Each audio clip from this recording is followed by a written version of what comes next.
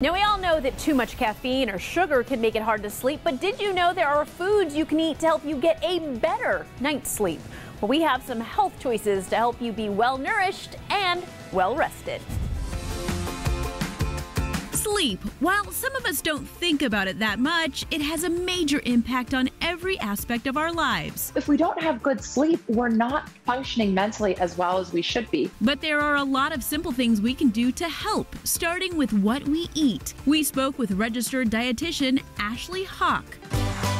The first food to eat during the day to help you sleep at night: rolled oats. They have the amino acid tryptophan in them, but they're a precursor to serotonin and melatonin. So by making sure you're getting enough rolled oats in your diet, you're going to make sure that your body has the building blocks it needs to be creating that tryptophan. You may have heard of tryptophan around Thanksgiving. All those power-napping relatives are loaded up with it, thanks to turkey. But we can get it in all sorts of food. So that's why I think oats are so important to keep on hand and maybe have an extra cup of in the evening. Next up, welcome the Sandman with walnuts. Walnuts are so important because they have got tons of omega-3 fatty acids. Omega-3 fatty acids have actually shown to help increase the amount of time that you're able to sleep each night, and it's also going to help you feel more relaxed. Ashley recommends eating at least a quarter cup of walnuts in the evening for best results.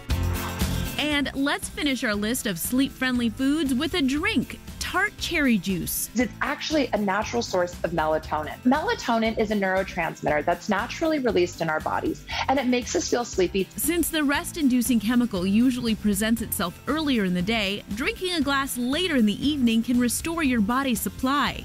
For a nighttime cookie recipe combining all these ingredients that'll tickle your taste buds and lull you off to dreamland, try out this recipe. We're going to get started with our oats. Put them into a blender and pulse them just for about 30 seconds.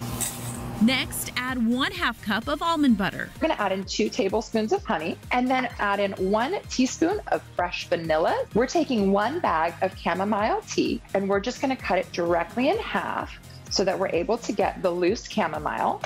And we're going to go ahead and mix that straight in. Then blend until it forms a cookie dough consistency. Mix in walnuts and dried cherry bites. You're going to bake them at 350 degrees for about 15 minutes until they're nice and golden brown. And from there, you have these delicious almond butter oatmeal cherry bites. Foods to help you crush your sleep game naturally.